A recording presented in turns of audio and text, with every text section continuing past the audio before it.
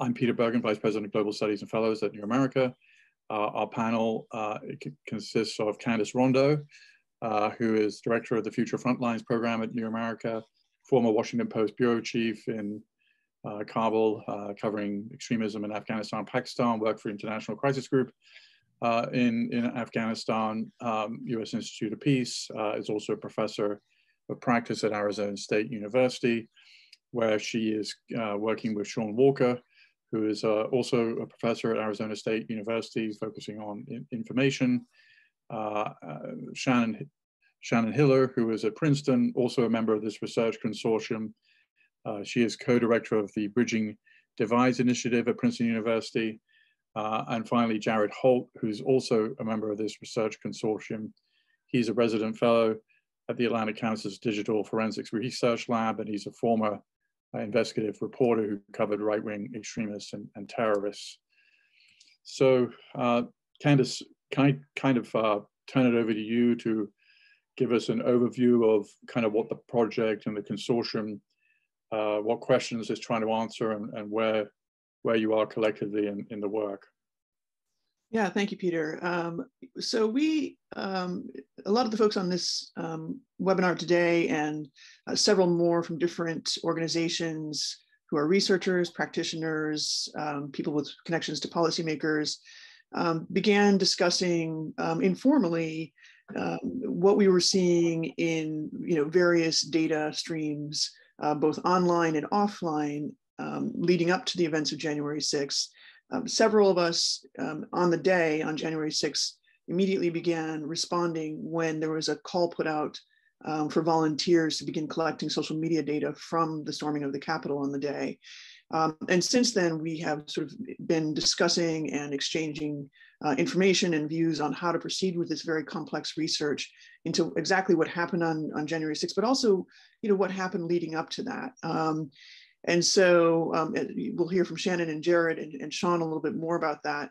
But where we are right now, especially with our research, is we've begun looking at influencers, influencers and micro-influencers who are really key to stoking a lot of the anxiety and the political grievances that we saw expressed leading up to January 6th, including folks like Rudy Giuliani, Sidney Powell, Mike Flynn and others.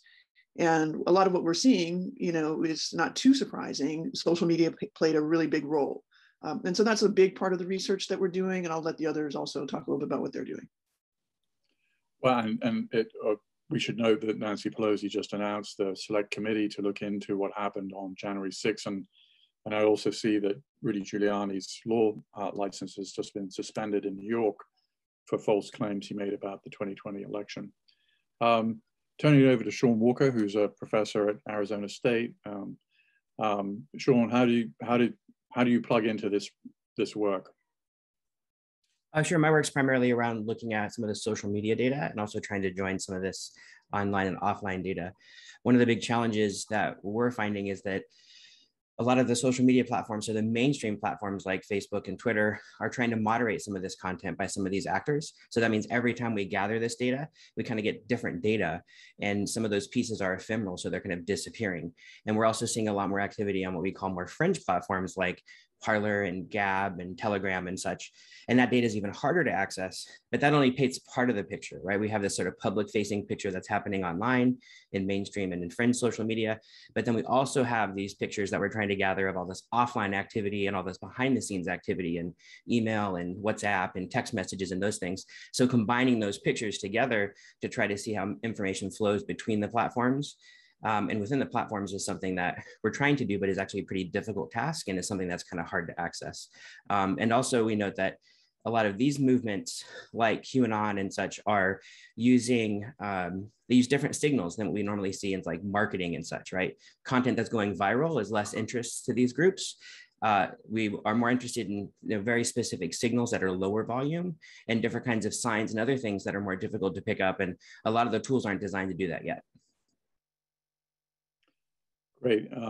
Shannon, how do you plug into this? Sure. Well, Bridging Divides was really set up to focus on tracking and mitigating broader political violence, especially ahead of the last election. And with a focus on how do you get that data and information to communities to do something about it before things escalate. In tracking those trends, just as Candace said, there were a lot of us who were talking ahead of election day itself, heading into inauguration. The fact that trends around demonstrations relating to COVID, anti-COVID, restriction demonstrations, the backlash to the huge surge in Black Lives Matter and social justice demonstrations through the summer, and then heading into around the election, demonstrations there. So we did a report, for example, looking at all the demonstrations between November 4th and January 20th. And only 3% had some type of like explicit contention, but the vast majority of those were Stop the Steal. And those demonstrations, though, were in 50 states. So part of what we think a lot about is, communities have been dealing with these dynamics for a long time, whether it's COVID, Stop the Steal, or armed intimidation of social justice demonstrators. And so, where I think of a glimmer of hope, and I know we're going to talk a little bit more about, is a lot of the folks here have been collaborating to think about how do we get this information into the hands of folks who are looking for answers for how to address this, not just around January 6th, but all the things that led up to and we're seeing after it. Great, thank you. And Jared, how do you fit into all this? So at the TFR lab, we were doing some work with Georgetown's Institute for Constitutional Advocacy and Protection, because as Shannon noted, we saw a spring and a summer that was painted by this uptick in extremist public showings. So you had militias going to racial justice protests. There were some conflicts, and there were some concerns that through armed intimidation or other means, that there would be efforts to intimidate voters at polling places. So I was working with ICAP and trying to keep an eye on different extremist movements, and especially in key areas where there was already some contention and incidents recorded, to try to monitor that. And then that monitoring continued after the election, as results were coming in, and as we didn't have an election night where a winner was clear, and these narratives started to bubble up. So nowadays I'm really interested, when we're talking about January 6th, at looking at sort of the nexus between the more formalized groups that have large bank accounts of funding and access to influence, and also sort of where the overlap is with organized extremist groups, because these groups often have very different visions, very different goals, but for the time being, they had set aside their differences and worked together towards this common project. And I think there are still a lot of questions that remain to be answered about the nature of the communication between those different flavors of the day, if you will.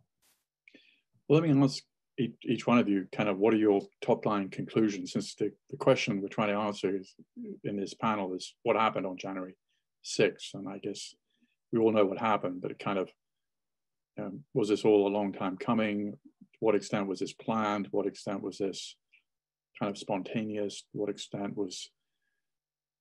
were any of you surprised by this? And I'll start with Candace, and we'll just kind of do a round robin. Yeah, I mean, it's a really good question. I mean, I think, we've been talking a lot, I think, amongst, a lot of the researchers who have been looking at the events of January 6th, and also just election violence more generally, and the unrest in the United States over the last year or so, year and a half.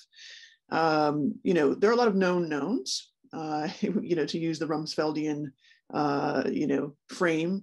We know that a lot of people, participated in the event, right? We know that a lot of them came from all over the country, and many of them had participated in other events in state capitals, as Shannon mentioned. There are some known unknowns.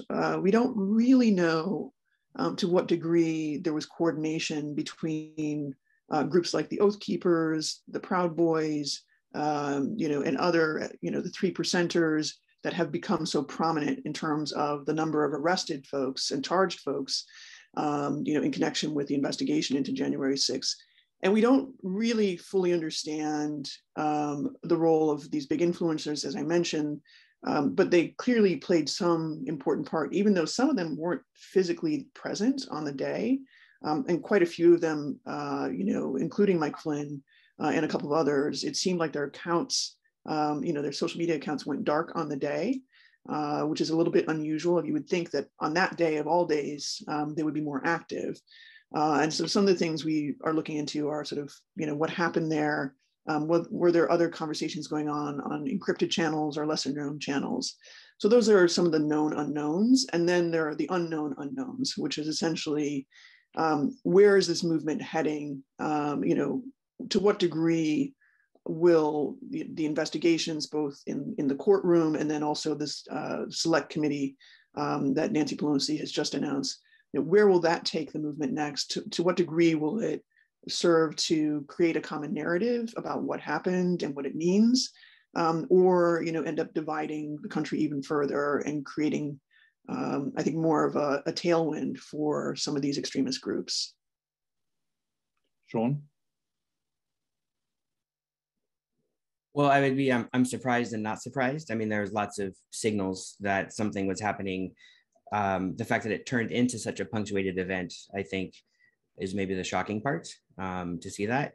But I would argue that this is part of a long arc, and this event is kind of a punctuated event within that longer arc, because we can see in the movement, this is a bit of a marriage between some interesting folks, besides the influencers, but we also see in kind of the underlying movement, anti-vaxxers, COVID, QAnon, militias coming together in ways that we may not have seen in the past, and we continue to see that relationship kind of form and closer, right? And we have white supremacy and other things are joined into this.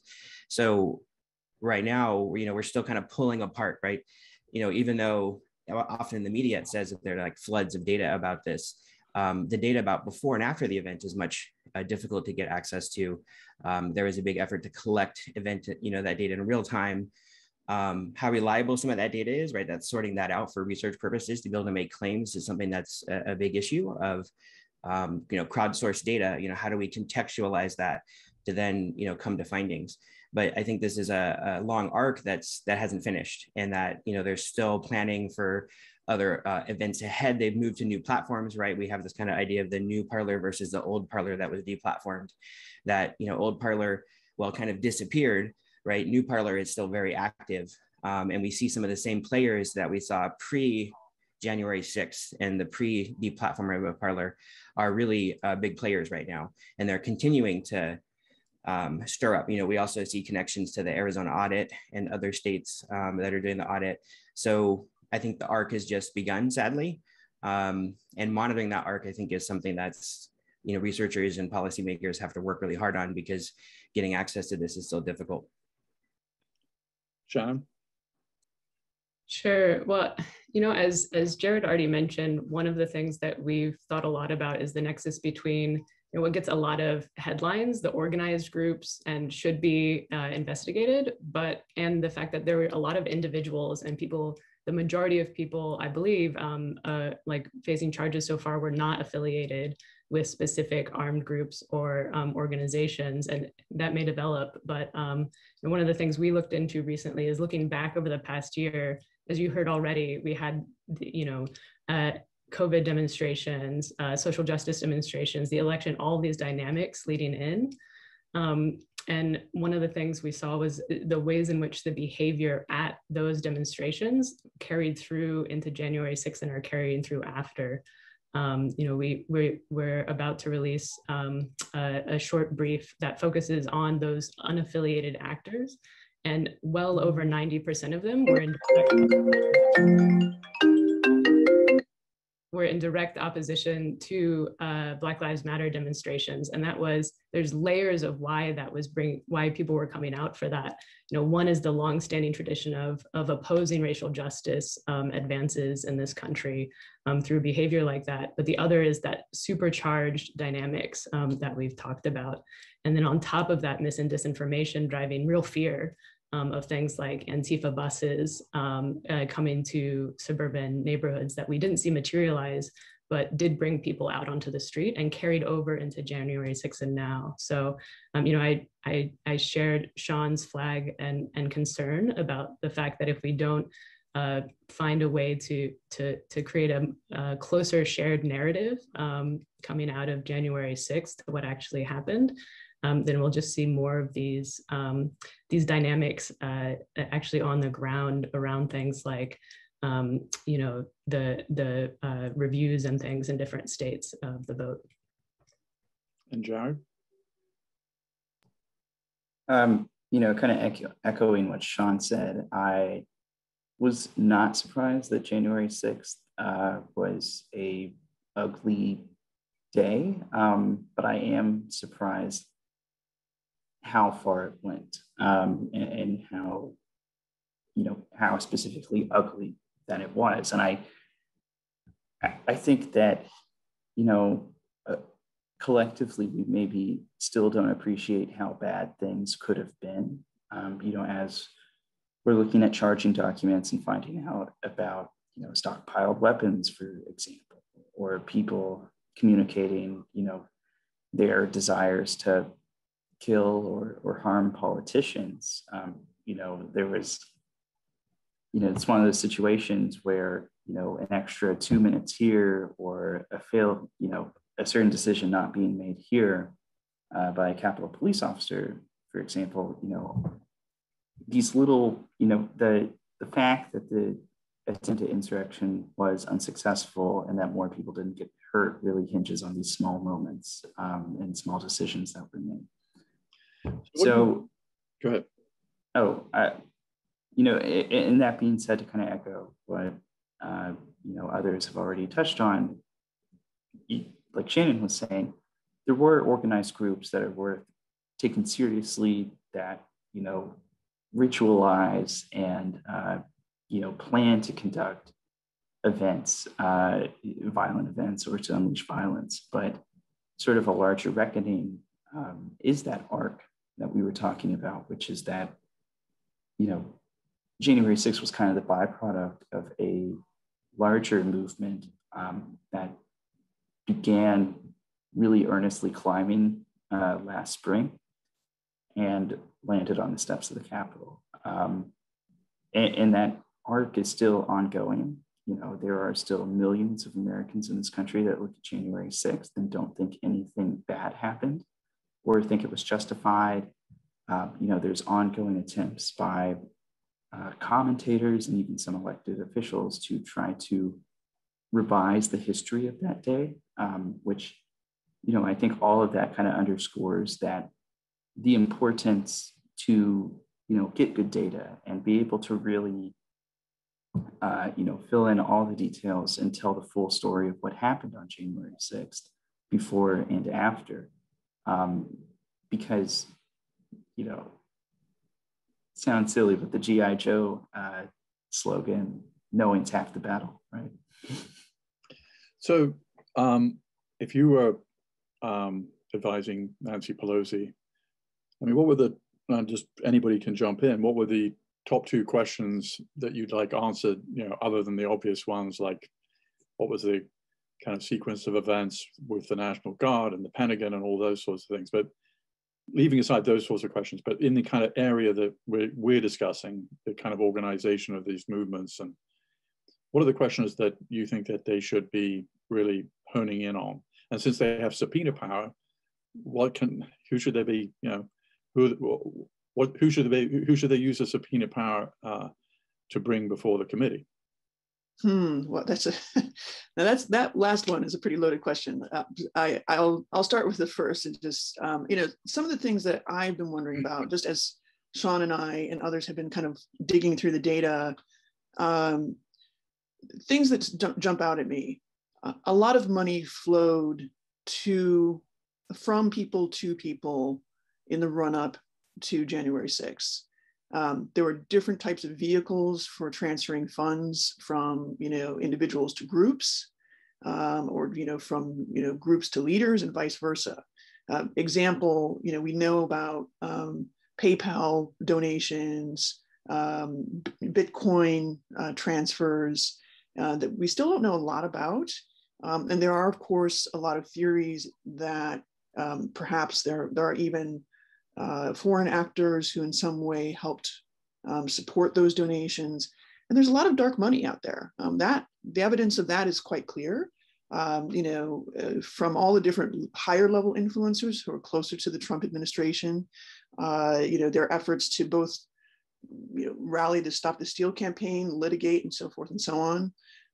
So I think those are important questions to be asking because, certainly where dark money goes, so too does disinformation nowadays. It's not an automatic, but increasingly, I think we know, that LLCs can be shell companies, that you can have all these different kind of vehicles for transferring cash for favors that nobody can look in the dark box and see, right? So that's one big question to answer. Another that, I'm certain it's just a repeated theme that we've been struggling with now since at least 2016 is, to what extent did foreign actors, be it Russia or China or others, play a role in amplifying a lot of the false narratives and the disinformation that stoked the flames, right? And we see even in our own research, looking at Parler, there's some pretty strange activity that seems to really tail with the activity of big influencers. And so, the question, I don't think we can say there's coordination or collusion or anything like that, but simply to say, to what degree did the United States have a problem with foreign actors like Russia sort of using this moment, leveraging it to stoke even more division in the country? And what does that mean going forward? And then last, I would just say, for tech companies, gosh, I mean, so many questions to be asked and answered in terms of their efforts to take down content. For instance, QAnon, of course, content was taken down a couple of months before the actual election day. But we don't know anything about the methods. We don't know anything about the algorithmic, design. We know nothing. That is another black box that we've kind of allowed Twitter and Facebook to kind of sort of do a hand wave on. But the problem with that, of course, is we don't know what they know about what's really out there and how much it really syncs up with a lot of what the researchers are finding, in terms of pattern and trends in the data itself. So those are my questions. Yeah. Candace has always made an excellent list, and I know Sean and Jared will add. I would actually add a component of that question, Peter, which is how should questions be asked and individuals be pulled in? Because I think in addition to accountability, in addition to truth telling about what happened on January 6th, one of the goals of the committee has to be trying to create a shared narrative across partisan perspectives. And, I think it's going to be a real challenge, but without that, as I think someone already mentioned, there's a continued risk that this further polarizes positions on what actually happened on January 6th. And as Candace already alluded to, there won't be a single answer of what happened. There will be multiple layers of what brought people to that day and what resulted in, again, as Jared already said, very close to a worse situation. And so I think often it's hard to tell that story in a way that appeals across different audiences. But I think that has to be a goal of the committee. I'll jump in. My two questions, I guess. First off would be one that I haven't seen explored too much, which is that, what did the Trump White House know and when did they know it? Various extremist figures and stuff have made claims of meeting with or talking with people in the broader Trump administration orbit leading up to January 6th. you always have to take what extremists claim with like a huge grain of salt, though. But I do think, given all things considered, it's worth at least trying to get to the bottom of the veracity of those claims. And additionally, the Trump digital team that was in the White House, was very open about the fact they scoured a lot of, the forum boards and social communities where this kind of rhetoric was taking place. So I would be curious to, for a committee like this to kind of probe a little bit further into that aspect, to kind of suss out, what degree of knowledge was present there. And then my second question would be, where is all this data? Why aren't social media companies sharing data, like everything they have, with researchers? Because the digital component is not the only component, but it is a huge component. And, I think that these large tech platforms, need to be active players in trying to get to the bottom of, creating a, as Shannon said, a shared narrative that, can bridge, if possible, partisan divides, so that, the United States can collectively assess, act if it's appropriate, and, ultimately try to heal from this. And I'll just add, I, along with some researchers at ASU, like Christy Racci and Michael Simeoni, we've been thinking about misinformation as it's useful. It's not necessarily contagious or because we're damaged or not informed. So a question in my mind is the misinformation that was spread that I think led to this event, whom was it useful to, right, and why? And I think that helps us address maybe some more of the root causes, rather than think of people as, like there's this trope, right, of, members of QAnon or folks that went to the Capitol during the insurrection, right, that there's some sort of problem with them. There's some sort of mental illness, there's some sort of deficit. But if we kind of flip that narrative and think, well, there's a reason why they're there, it's because this was useful to them and this was valuable to them. And the information that they believed and they decided to adopt and share was also valuable and useful. And that says a lot about the groups and what they're related to, like who do they believe? We can go back to like earlier QAnon conspiracies, like the Wayfair child trafficking conspiracy, right? The members of law enforcement tried to, basically quash that theory. But of course, if you don't trust law enforcement, then whatever they say doesn't matter. So I think that's another component too of, we want to know this information. Why was it valuable? To whom was it valuable and when was it valuable? But also that tells us a little bit about who can speak to this, who can counter some of these narratives. How do we intercede? How do we change these configurations and relationships of how we make a determination of value? The other question, and I know that, as Jared said, all the online information is not the be all end all, right? That's one slice. And that's actually a very specific slice that has a performative act to it, right? It's a public performance. I think that's an important component, and that explains a lot. That's not all of it, but I would ask of mainstream social media platforms, I would ask them information that they took down fairly quickly, right? There's a difference between information that never made it online because it was caught in their filters and that never circulated, versus information that circulated for about 48 hours or less and was either removed by actors or removed by the platform. That's some of the most harmful and toxic content. And that disappears within a very short period of time, meaning it never gets fact checked, meaning that it never enters the media in many cases, and meaning that it disappears. So then we can't have a democratic conversation about that material. So basically it causes harm and then it disappears and then we're kind of lost, right? So those are two questions that I would think about in addition to the brilliant questions from my colleagues.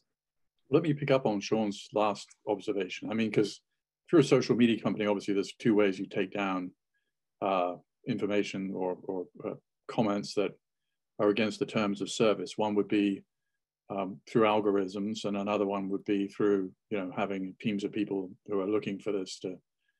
Because I not to defend social media companies in this context necessarily, but I mean, a lot of the pressure on them has been to take things down. So Sean, are you saying that they're taking things down too quickly and that's a bad thing? I didn't quite understand the logic there. No, I'm not saying they're taking things down too quickly.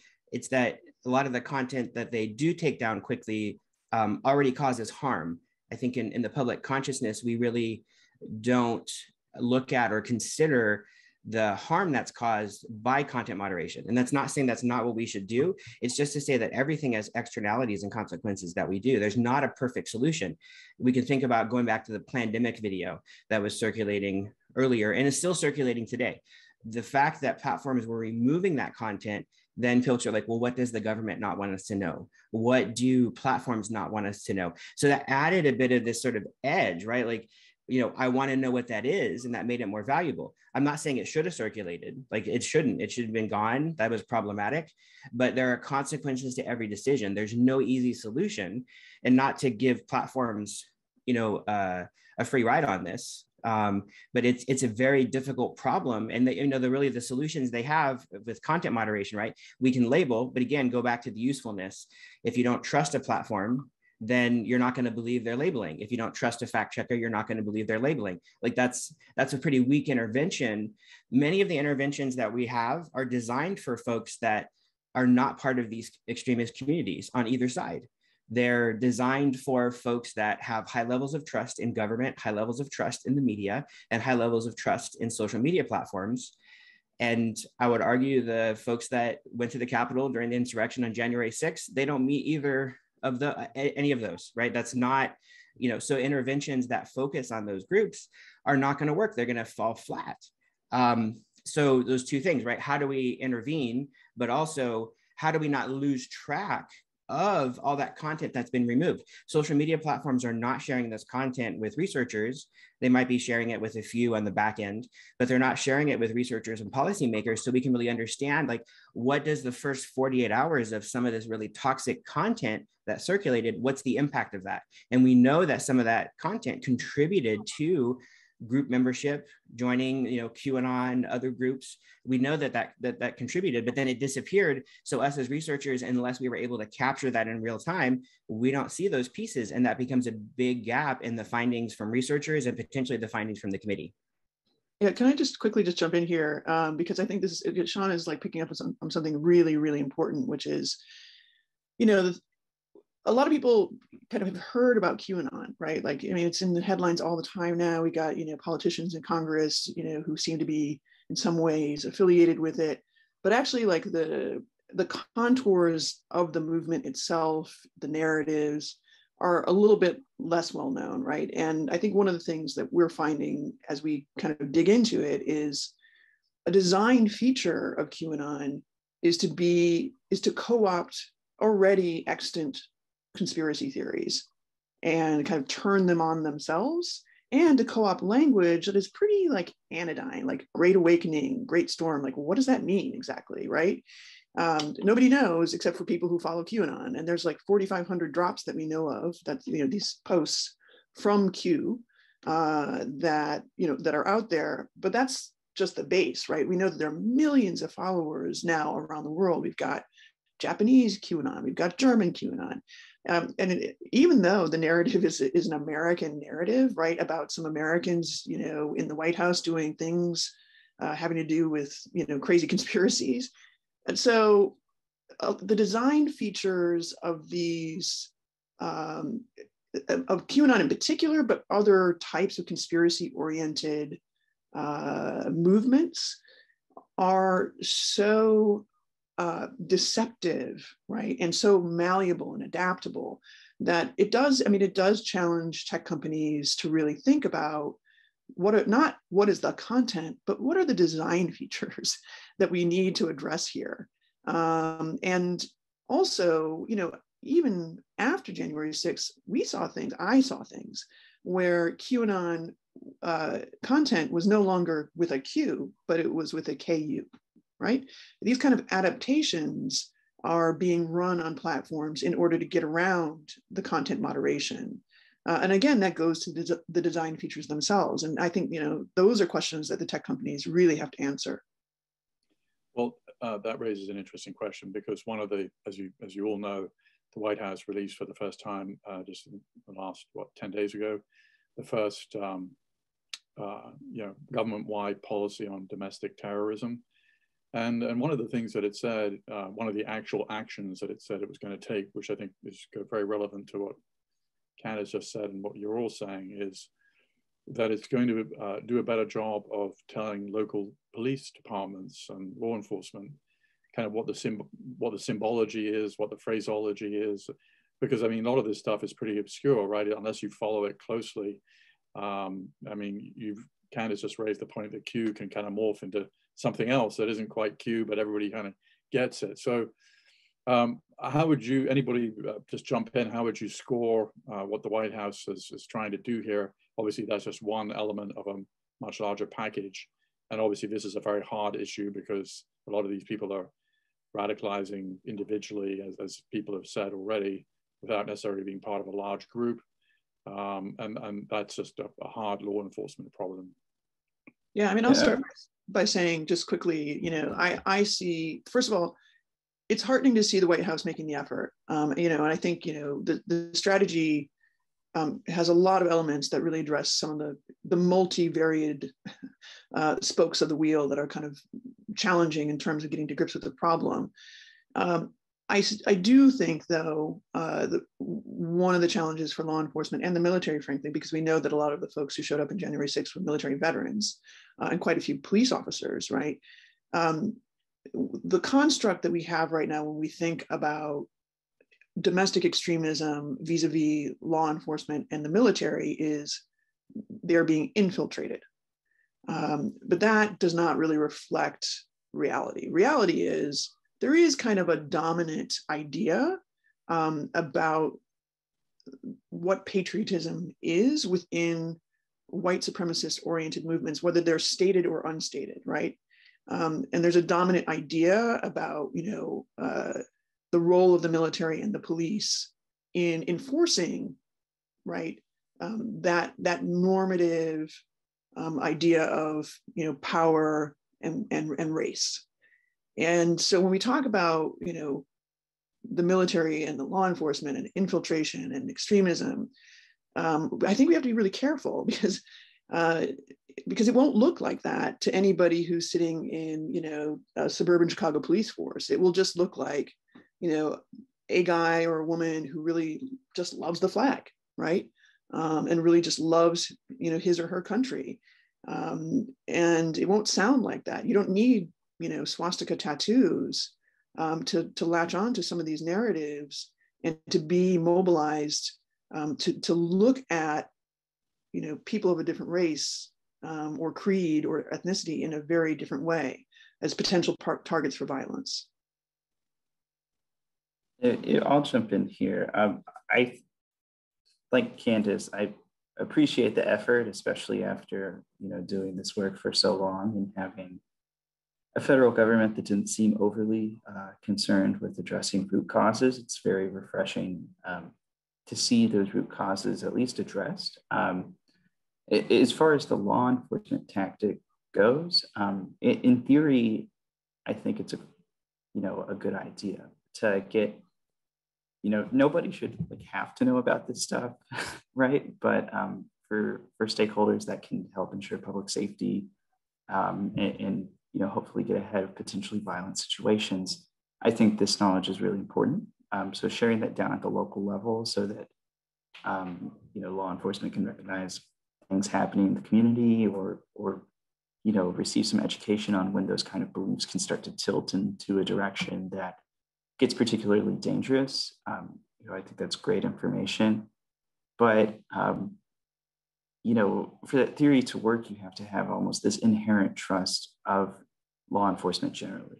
And I don't know that the events of the past, well, frankly, history of the country, you know, really, you know, speaks to a, you know, omnipresent trust that should be doled out there. You know, we certainly don't want law enforcement getting into the game of trying to like enforce against ideology. But, you know, for this effort to be successful, I think there also has to be a fair amount of work of addressing sort of the ideologies, whether even if they're not extremists, just sort of like the power structures and ideologies present in police departments and local police departments that, could get in the way of accomplishing this work. Yeah, I think you're hearing some common trends. I likewise, I think it was an impressive focus. And I think there's a whole fourth pillar that focuses on root causes and long-term drivers. But especially from our perspective, security focus, something focused specifically only on domestic terrorism and not the broader societal questions, is always going to fall short of being able to talk about the ways we can tackle those together. So everyone has said the word trust, and building off of what Sean said before. And it's because it's so essential for all the steps that could happen afterwards that could actually build something, mitigate some of these issues. We do know from research that's more sort of social science focused on the impact of what we call in-group messengers. So being able to find, Sean mentioned that lots of folks at the Capitol may not trust conventional people, but there are people they do trust and could have messages that would mitigate that drive towards violence. But to do that, we have to understand more about those dynamics. And I think that goes beyond just a security-only response to these questions. Well, that prompts a very simple question. If Trump hadn't said go to the Capitol, would things have turned out differently? I think so. I'm curious what others think. I think it would have turned out differently. From timelines that have been put together by places like the Washington Post, we know that confrontations at the Capitol actually had already begun to start before the end of his speech. But I do think that, so in the, case, the first sentencing that we have had out of the January 6th trial, the woman who was convicted, in her, expressing her remorse, said something that I think, can really help us understand the dynamic of exactly what happened, which is that, she herself believed, I support Trump so much, he's telling me to go to the Capitol, so that's what I'm going to do. We're going to protest, whatever. And then, gets sort of caught up in this big sweeping thing. And part of the remorse that she expressed was that, by her participation in going in and, going into the Capitol and walking around, it may have provided some room or some cover for more extremist groups or organized groups who had, explicitly violent or insurrection type of agendas on that day. And I think that kind of, what she was telling prosecutors and stuff kind of really captured the dynamic that I think was at play that day, which is that you had a smaller subset of particularly violent, particularly nefarious actors who were seeking to create chaos and destruction that day. And then you had, and this is kind of what we've been talking about the whole time, this broader arc that was going and got aimed in that direction and provided the bandwidth that these groups felt comfortable taking action. We've got quite a few questions that have come in on the Q&A function. Please feel free. We're going to turn to them now so we can get the audience. So let me start with a good question from Kendrick Nikornpan. What changes do you see in the QAnon community following the January 6th riot? Are they empowered or are they defeated? Do they see the incident as a victory or a defeat? For anybody who wants to jump in. I think it's super hard to generalize about QAnon. One of the things, so a couple of very good research outfits have done some great work. Jared at DFR Lab, Graphica, everybody's been sort of looking at like what happened to QAnon when the bubble burst, basically. The problem with trying to generalize about QAnon is that we're talking about potentially tens of millions of people around the world who are now attached to this narrative. And, I think Graphica, which is a New York-based research organization that works on disinformation, had a great observation in one of their reports, which is essentially, you can't really call this a fringe movement anymore because it's so tightly tied with, Trump and that wing of the Republican Party that it is mainstream, right? In the United States, it's just mainstream. 17% of people polled by Pew recently, basically nodded their heads and said, yes, of course there are child trafficking, monsters who are in charge of our government, right? Which is a primary QAnon narrative. So it's really hard to generalize about QAnon. I think what we can say definitively is it is a movement that now has a life of its own. It's going to be extremely difficult to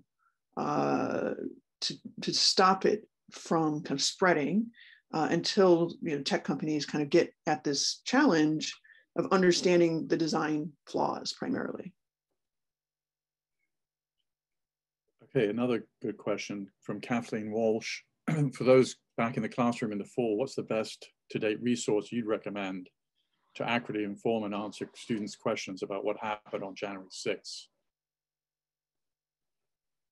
I'd go back in part to what we were just talking about in terms of trust, and start from whatever community you're in, thinking about what connects it to people's students' direct lives. And where they'll be able to trust the resource and not dismiss it out of hand based on perhaps the biases that they have in their own community. That's not a very helpful answer off the top. So maybe others have specific resources they've thought of that are accessible to students.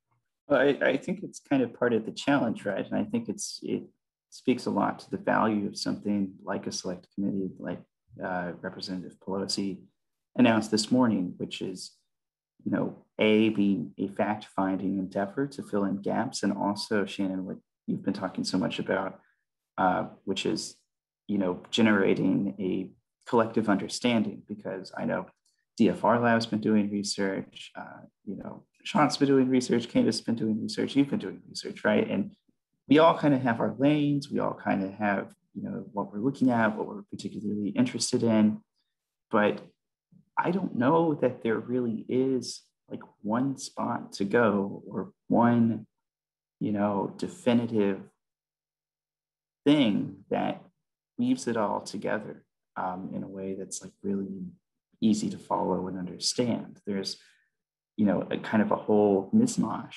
of different institutions and organizations trying to, color in their page of the coloring book. But we need, I think there still is a strong need to collectivize those findings and come up with a way that's coherent to present them. Yeah, totally agree. I would add to maybe to generalize beyond the 6th to talk about persuasion and information operations and those tactics that are used around misinformation in general. I mean, as all sides use, right? And the media uses and politicians use. So another way to ground this is to kind of look at the information environment and how do we present this content in ways that are manipulative. And so to connect that to maybe the general environment today might be another resource.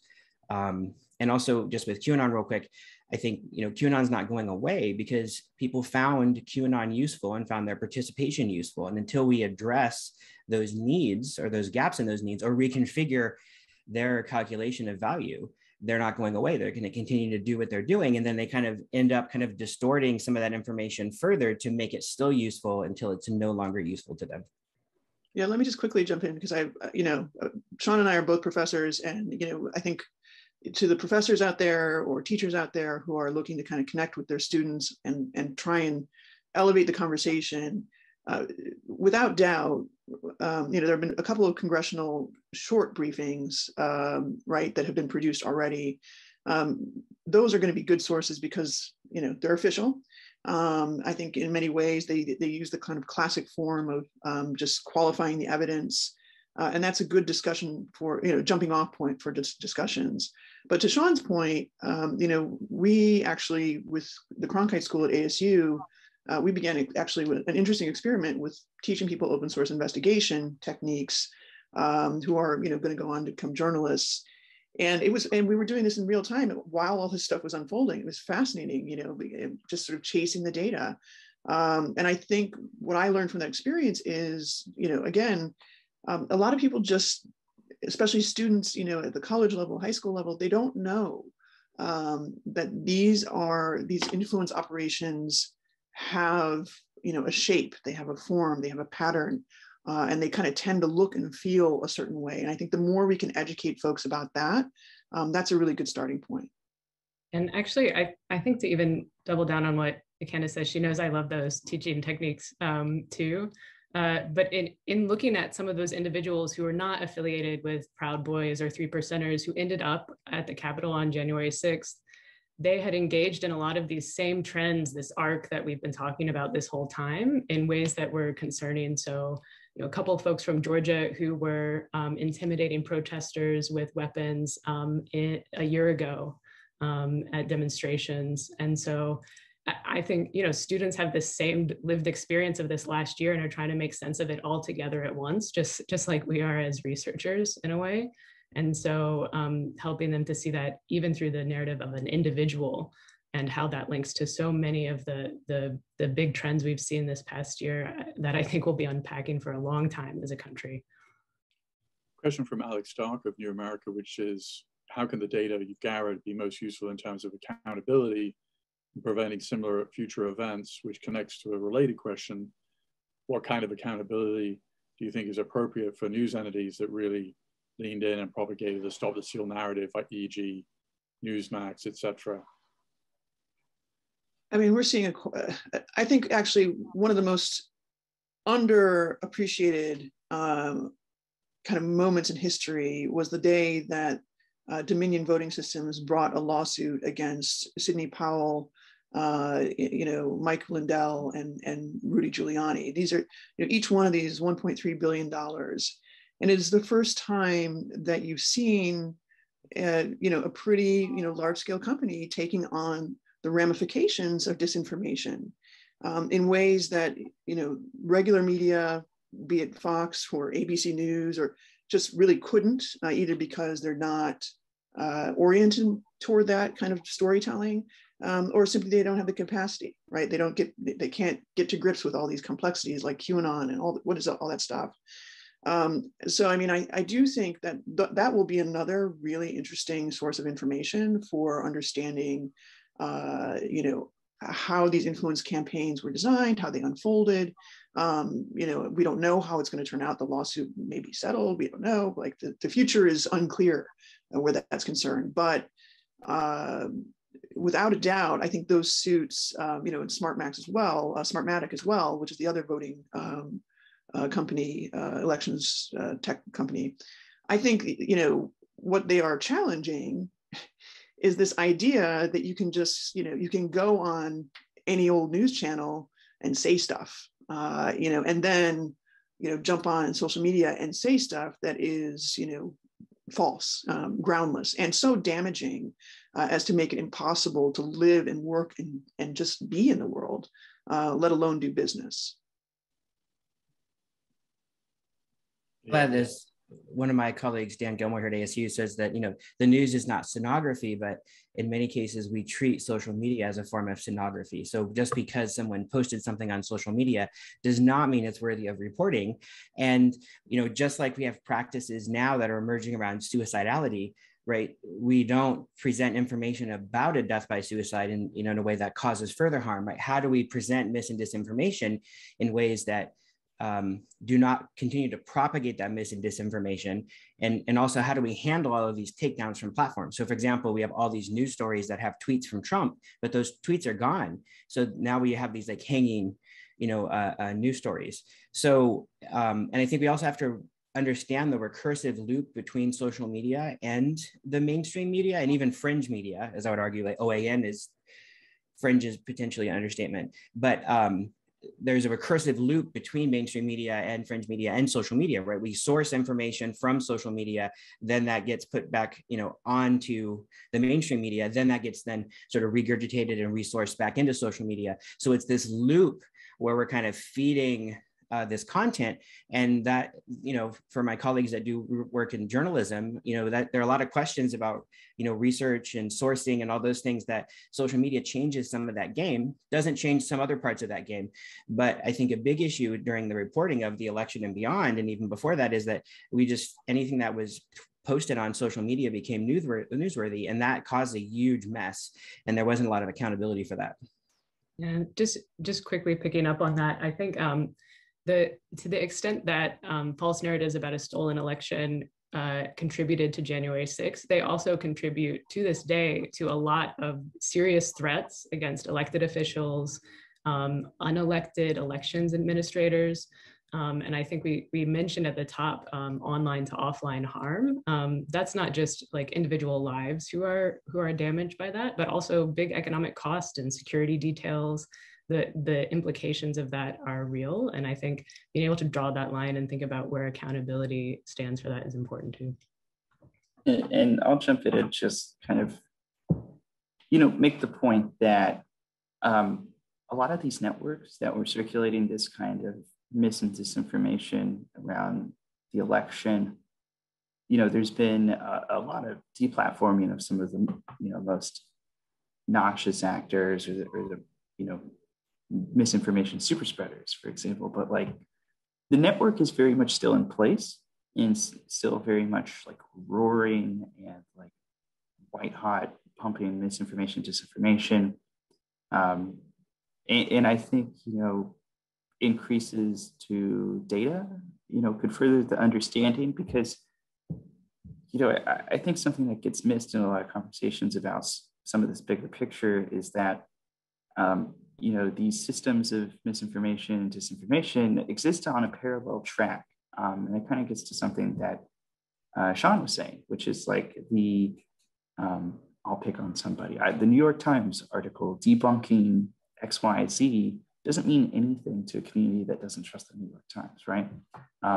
So I think, better access to data, being able to construct a more complete picture can help inform our thinking and our strategies as we, ponder ways to sort of disrupt the gap between those networks a little bit, and hopefully be able to,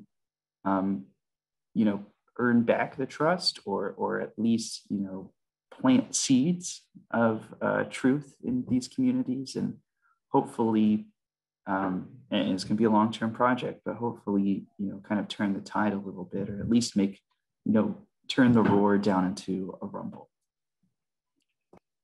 One final question, because we only have 3 minutes left, from David Sturman. Was breaching the Capitol kind of part of the plan for some of the people who gathered there, or was that sort of a spontaneous?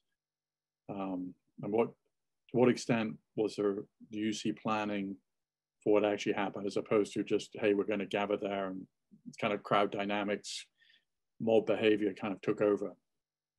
Yeah, I mean, I don't think there's any question that there was pre-planning by certain, groups and factions and cadres, and but here are some signs that I think we picked up on before the events of the day. One very small example, there's a lot of chatter in certain Telegram channels, following like the Oath Keepers and a few other sort of more extreme elements, not to fire the first shot. Okay, and this comes from the start of the Civil War. There's this theory, of course, that the Confederate side lost because they fired the first shot, I believe at Fort Sumter.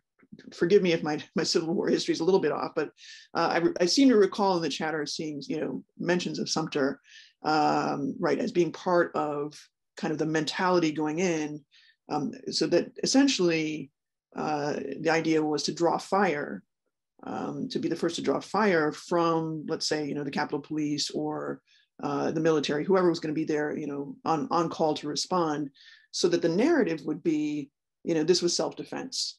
And, patriots, should rise up, exercise their Second Amendment rights to fight a tyrannical government that is clearly suppressing its people using, unlawful or unreasonable force against its own people. That narrative was running through a lot of the chatter on Telegram, on Parler, against with certain groups, right? Like some of these factions. So there was definitely an intentionality around that. And I do think, you know, just to kind of flash forward a little bit, you know, we're hearing all these rumblings about what might happen on July 4th, which has become like this new, you know, holiday for rallying, you know, 1776 style patriots. We're hearing about August 15th, which is another, you know, potential event where, you know, either in QAnon circles or in other right-wing circles, Trump will somehow be, you know, installed as president, even though obviously he has not been elected. So, you know, there's, I think a lot of the more extreme factions see January 6th as a jumping off point, as a beginning, and we should absolutely count on more events like this happening.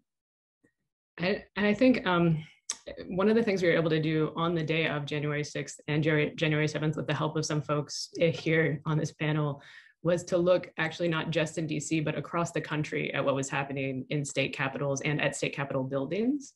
And DC was not the only place that a capitol was breached on January 6th. And there were, you know, we see what's going on in Oregon and elsewhere. And there were precursors to that, especially at capitol buildings prior to that.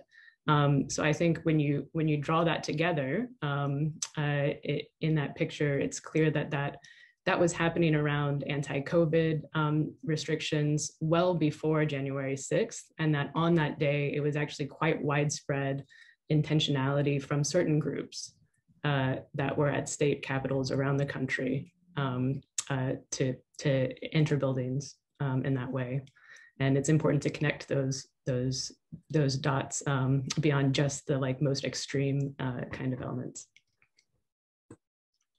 And I would say, kind of putting some of these pieces together real quick, that this is sort of QAnon and these related groups sort of acting like a social movement and trying to draw on the legitimacy of the same sort of structures of a social movement, the same tactics of a social movement. So, you know, being able to say Second Amendment, you know, making calls on leaders that their rights are being violated. So I think that's also an important tactic that's being used in this shift, and a way to seek legitimacy in a way that social movements only can. Great. Well, we're going to have to leave it there. I want to thank, on behalf of the 122 people who tuned in to listen to this conversation, I want to thank Candace, Sean, Shannon, and Jared for a very lively, interesting discussion, unfortunately, of a rather somber topic. So we'll wrap the meeting now, and we'll clap virtually for them. Thank you.